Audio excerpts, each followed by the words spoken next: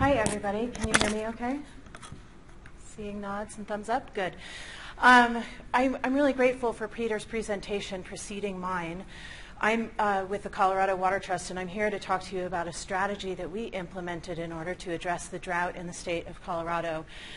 I think in order to kick the talk off, what I want to share with you is that while these are Colorado tools and used in the Colorado way through the Colorado system, it's important to note that I think that these kinds of concepts can be transferable. Enabling conditions in different states differ, obviously, but keep in mind this idea of market-based and voluntary flow restoration. And I'm also thankful to the Tamarisk Coalition for pulling this conference together and giving us an opportunity to talk about something which is my understanding from those folks you guys don't get to talk about a lot, which is flow restoration. And that is our all day, every day, 24/7, what we do at the Colorado Water Trust. So who are we? We are a nonprofit organization that was formed in 2001 with the mission of restoring and protecting stream flows throughout the state of Colorado. That is fancy for we buy water for fish.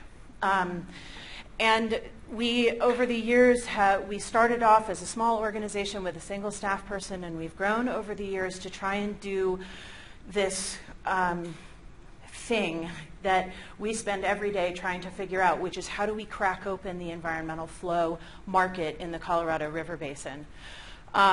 We have essentially our organization has been called a nonprofit kind of consulting firm for the environment.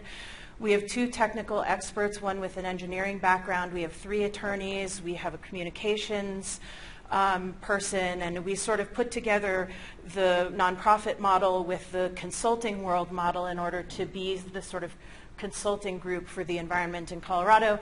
Our board of directors is a series of water attorneys and water consultants that have spent much of their career moving water out of rivers, and they will tell you this themselves. They participate in and are hopeful for the success of the Colorado Water Trust because they want to give back to the system that they've been working in for so long to help develop supplies for their clients.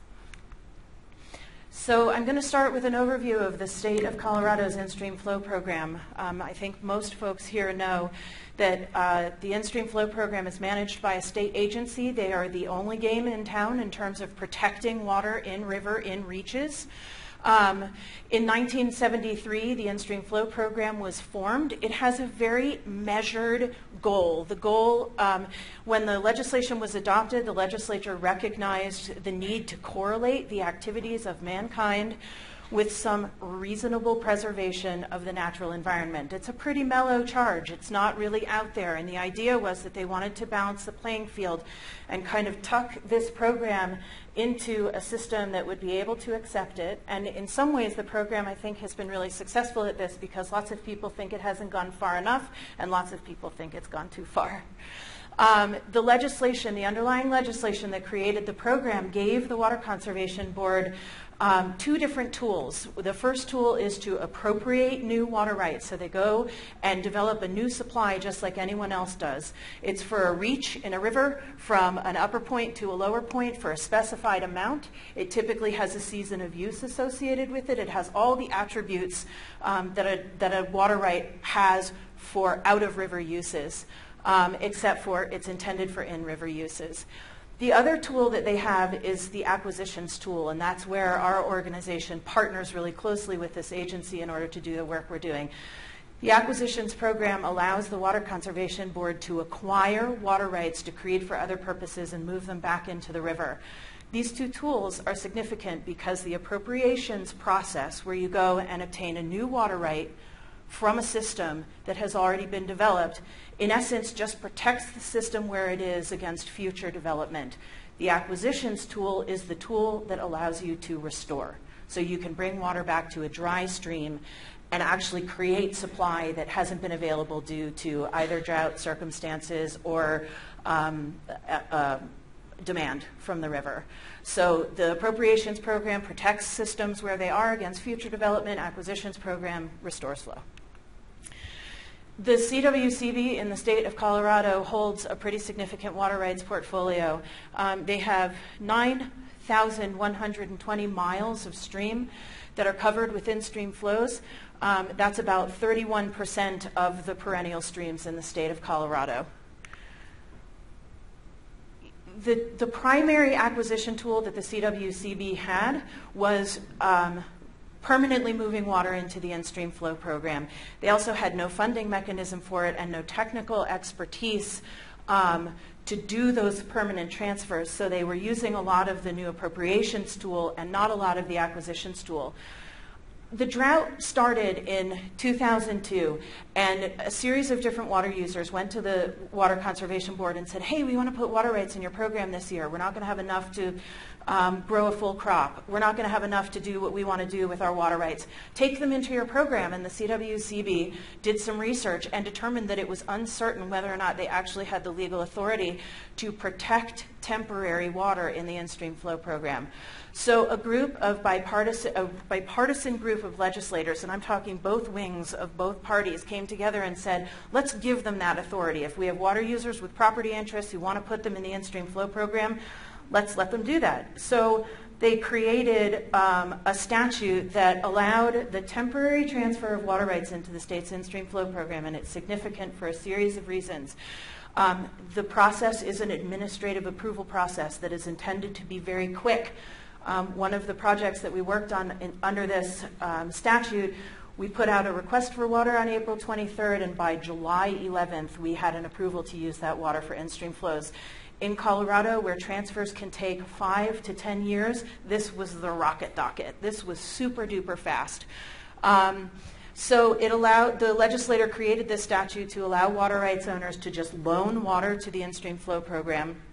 They could be used for 120 days a year for 3 years in 10 years. So all of our leases, or almost all of our leases, are for 3 years in 10 years. So we get to determine what the conditions look like and use water in the program for 3 out of 10 years from the date of signing of the contract. It is an administrative approval process. That is what makes it so quick.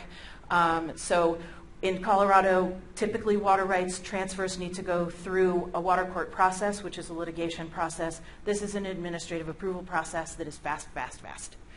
And there are a couple of limitations to the program, actually. One is that the water rights that we put into the system, or the CWCB acquires for leasing, can only be used in concert with a decreed in-stream flow. So they have to have gone through, obtain those purple lines in the map, the squiggly lines. Those are the only places where we were able to use leased water. And we can only use water in those places where the... Do you need to see the map? Okay.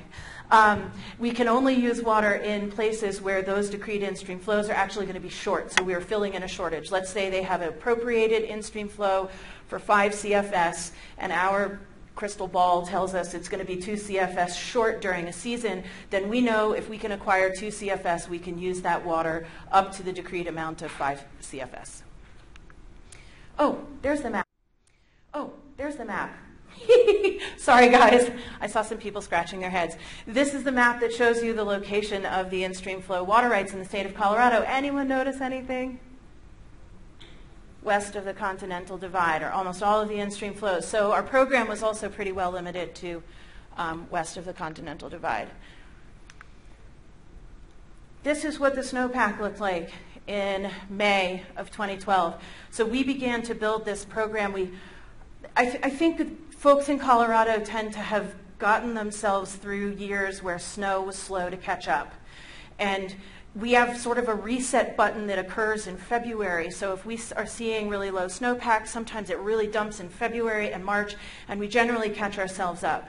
And so I think between 2011 and 2012, we at the Water Trust were sitting thinking the February snowpack would do its magic and catch us back up again. And then we kept thinking, okay, February didn't happen, is March good?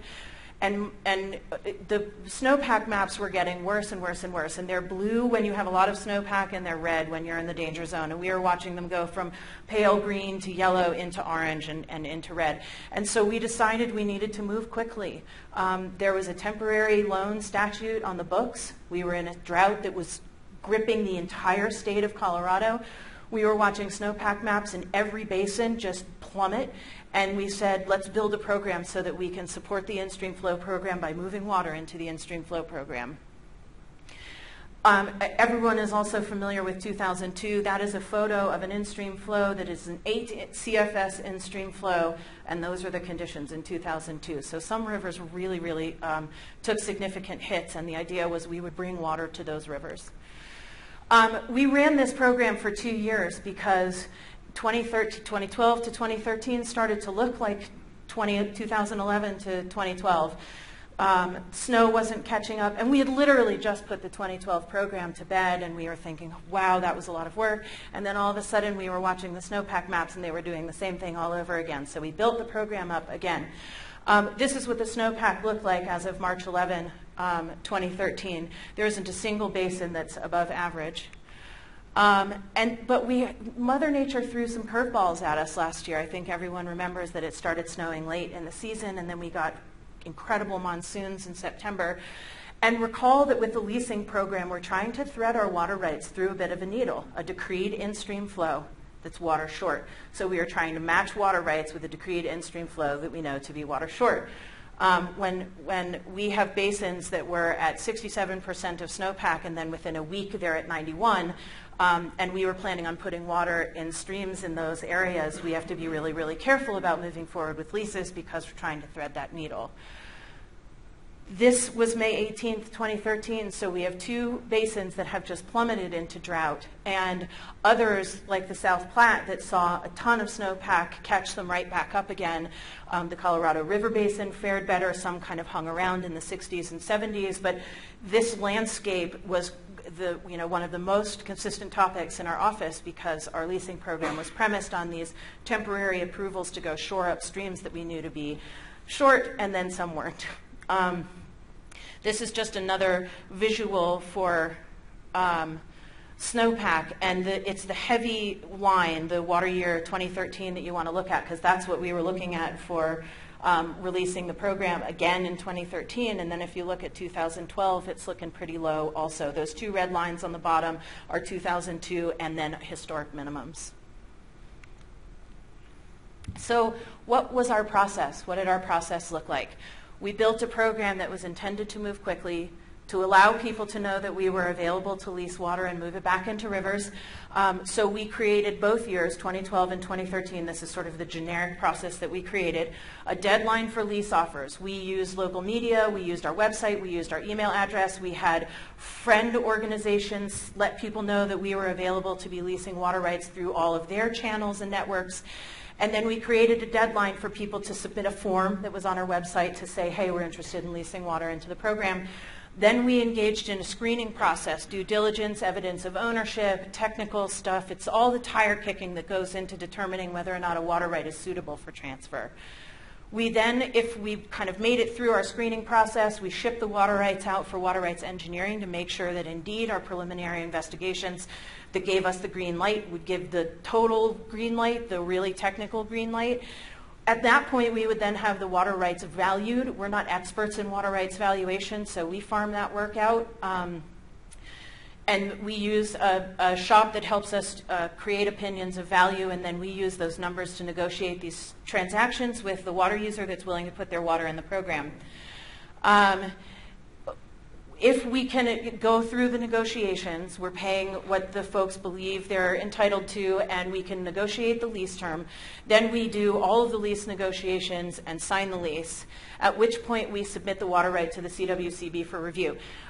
I do need to tell you that that box, the CWCB review box, should encompass all of the other boxes because this program was highly collaborated with the Water Conservation Board. We couldn't spring anything as a surprise on them. We had to be really cautious about the water rights that we were bringing them, careful, work through their process. So we're really negotiating in 2 different directions. We're negotiating with the folks that want to put water in the program, but we're also making sure that the water is appropriate for the CWCB.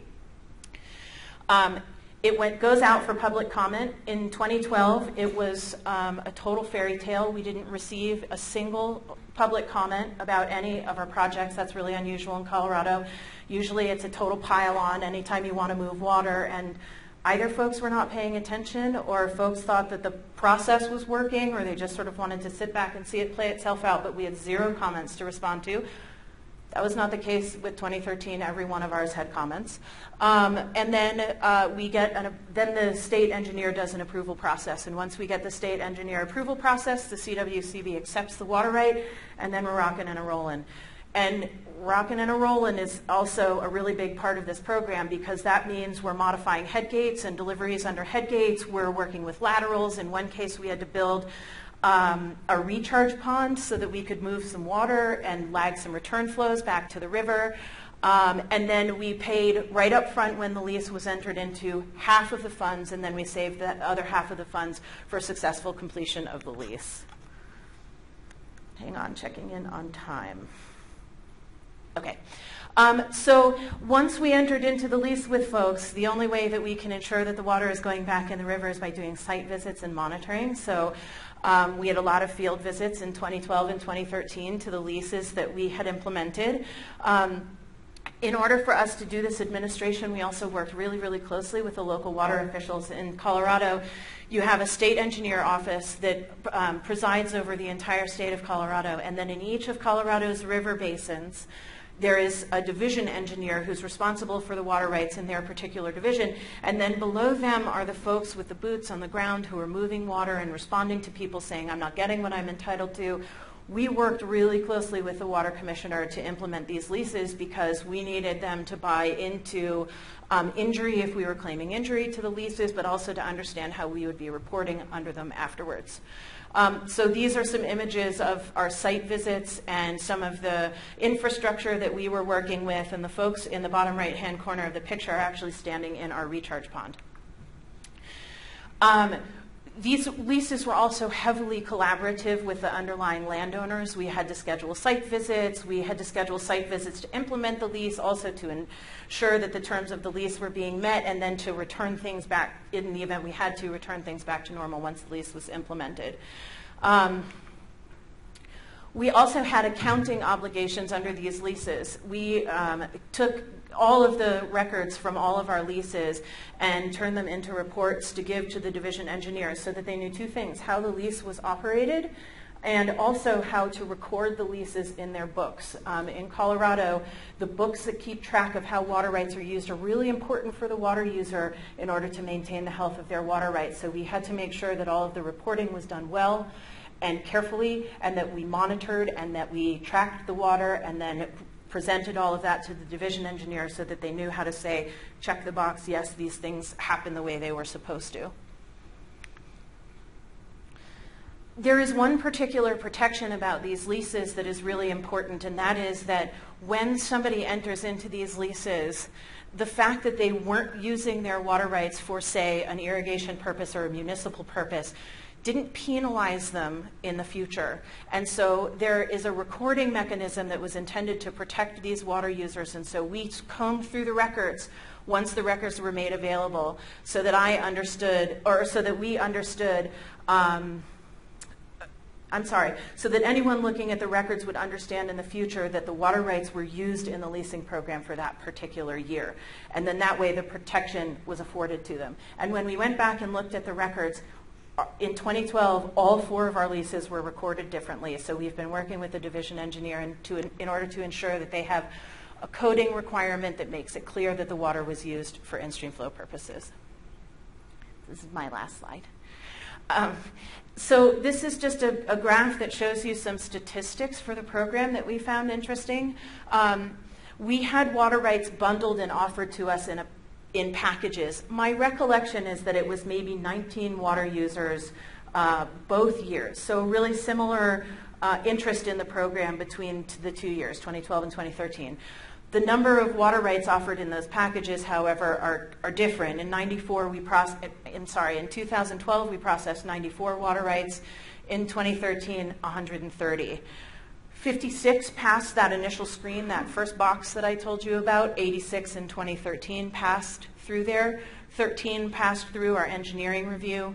34 in 2013 passed through the engineering review. And kind of fast forwarding through all of that, We ultimately put 3 leases on the ground that were specifically ours, although 4 went forward in 2012, and in 2013, 3 leases. And in 2012, we were offered water rights in 6 of the 7 water divisions in the state of Colorado, and in 2013, 4 of the 7.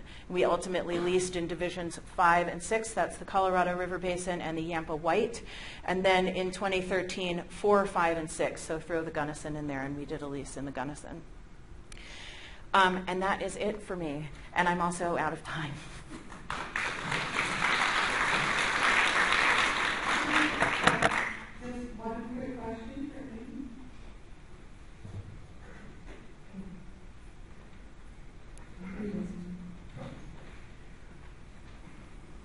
Do you actually pay for the leases? You didn't talk about values. It was only 20 minutes and I talked really fast.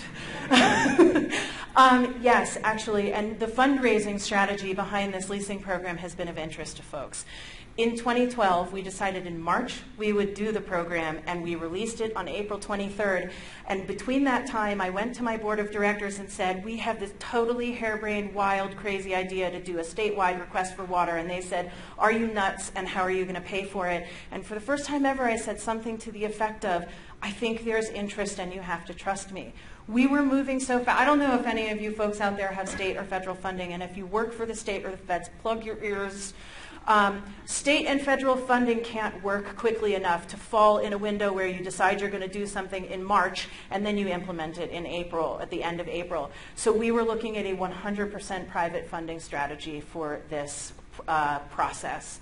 And it was privately funded both in 2012 and 2013 with a series of different really quick adopters, people who saw it and said, this is great, we should fund this, we need to make this happen, we'll seed it, let's go. The Gates Family Foundation was a really early adopter. They invested really significantly both years. We had an anonymous private donor give us $50,000 both years. The Walton Family Foundation was significantly invested in the program. We had National Geographic invest in the program and then tell stories about the leases. There's a really cool video on their website if you want to look up Yampa Water Lease and National Geographic. They did a fabulous job with the video. Bonneville Environmental Foundation funded the projects both years and did a really nice job using the big bullhorn that they're developing to tell people about this project. I think the nicest thing about it is that it started to crack open the environmental flow market. Thank you.